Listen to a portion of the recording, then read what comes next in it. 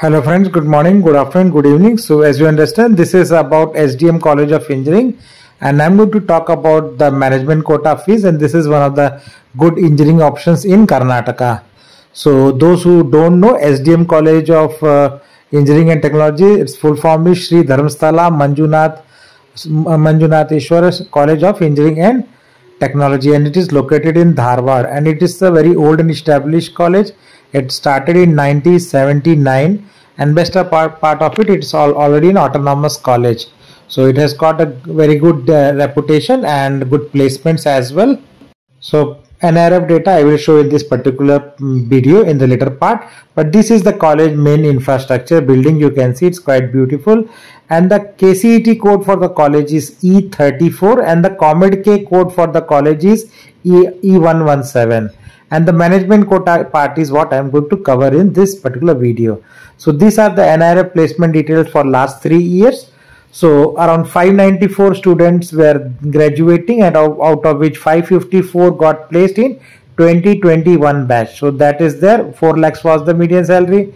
Next year in 2022, 594 eligible and 562 placed, 5.5 lakhs median salary. And the 2023 placements, which is the latest information available, 565 students got placed with the median salary of 6.1 lakhs. And 30 students are going for the higher studies. So overall, if you see, it's a quite decent placement, 6 lakhs above median salary, and number of placed students is also decent. Now the main topic of the video, which is the management quota fees, which is there for the 24-25 batch, right? So I will start with that. And artificial intelligence and machine learning is the first branch, where you can see fees per year is 4.5 lakh rupees per year, and this is only tuition fees and the college fees, right? It does not include any hostel facilities or the mess facilities. So 4.5 lakh rupees per year into 4 years, it will be close to 18 lakhs for artificial intelligence and machine learning. Computer science engineering is available at 6 lakhs, so total for 4 years will be 24 lakhs. Information science engineering 5 lakhs, so total for 4 years will be like around 20 lakhs. So here it's like a decent medium range where you're getting CSE and the related branches. Now moving to the other branches. So electronics and communication engineering, ECE, is around 3.5 lakhs. So that will be total around 14 lakhs, right, for 4 years.